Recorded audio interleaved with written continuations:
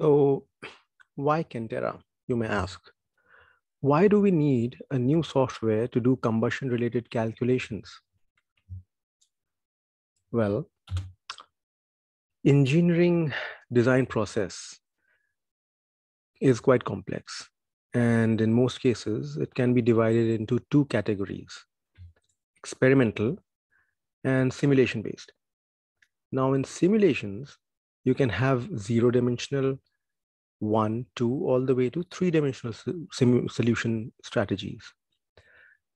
So some engineering designs are complicated. They require 2D and 3D simulation techniques.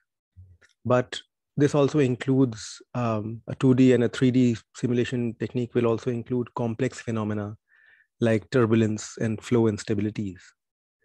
The 0D and the 1D, which is the zero-dimensional and the one-dimensional simulations, mainly focus on checking the design through fundamental principles of, say, conservation of mass, momentum, and energy.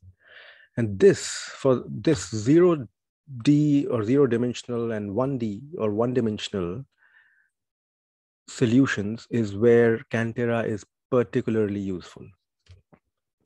Now, let me explain this whole concept of 0D, 1D, 2D, 3D, etc. So to do that, let's look at this slide. To explain the concept, I took these images from the website digitalengineering247.com. Here, assume that we have a room with some furniture and a fireplace. We would like to know the temperature at each location of the room when the fireplace is running. So the most detailed way would be to set up a 3D or a three-dimensional simulation, like the first picture to the left, where you model the entire room accurately and allow the hot fireplace to dissipate heat in the room. With a three-dimensional setup, we can look at each of the principal directions, which is length, width, and height, and observe how the heat flows in each location of the room. However, this requires considerable computational resources and time. If we only want to look at the temperature distribution through the length and the height of the room, a 2D simulation is a more appropriate and an easier setup, which is what you can see in this central figure. There is length and there is height, but there is no width in this model. Here, we only take into account two directions instead of three. This simplifies the setup and makes the problem more solvable with limited time and computational resource constraints. Now, we can further simplify the problem.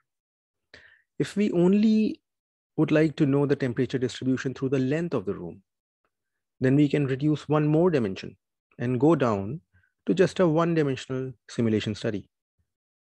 Here, we will only take the length of the room into account and look at how the heat is being dissipated in one direction.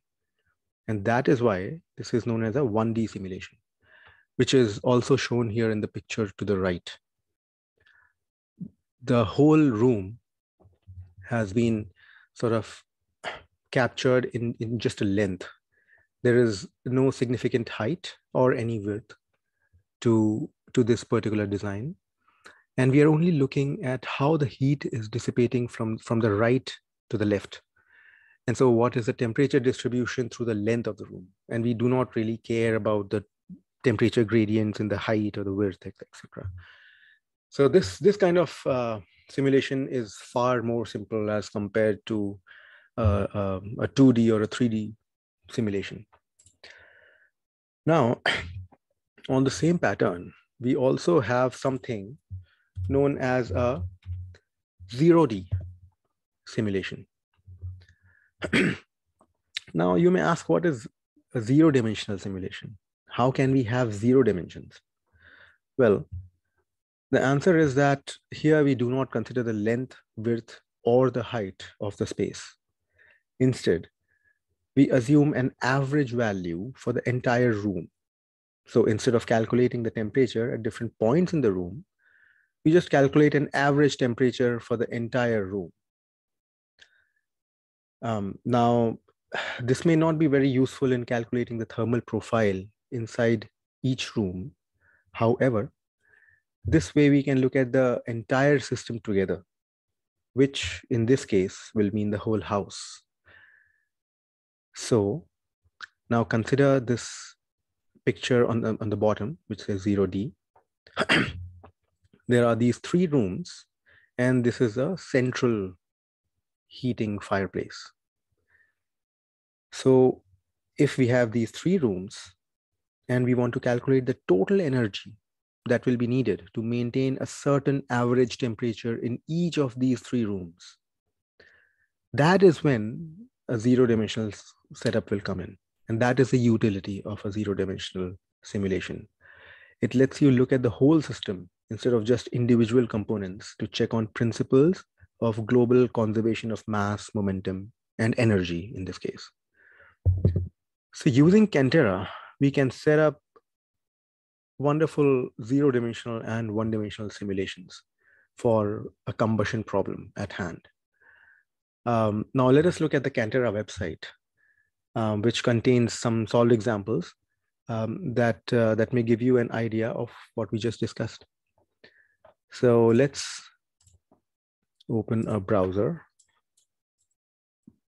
and let's search Cantera. Okay, so that's the first website here. Let's go. This is the official Cantera website. This is an open source software, so everything here is freely downloadable. So it is divided into certain segments. There are tutorials, and again, there are different interfaces. So Python, MATLAB are the primary ones. We, however, will be focusing on Python.